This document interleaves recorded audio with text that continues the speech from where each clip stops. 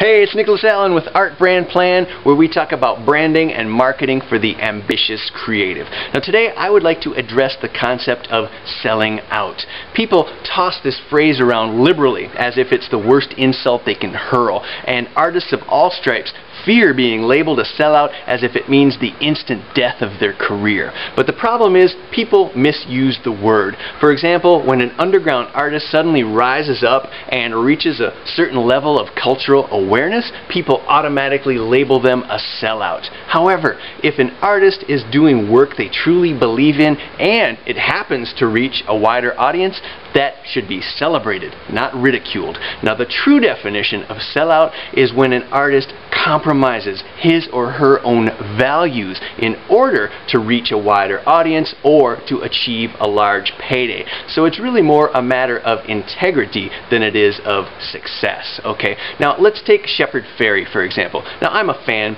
When he created his iconic Hope Obama poster in 2008, that was born of a belief that Obama was the agent of change this country needed, and that image, boom, it blew up and became the iconic campaign image. Okay, now the following year Saks Fifth Avenue hired him to design their shopping bags. Now are those two scenarios any different? I'll leave that up to you to decide. My friends, what I believe is that an artist should be allowed to evolve, even if their evolution means that they reach a wider audience.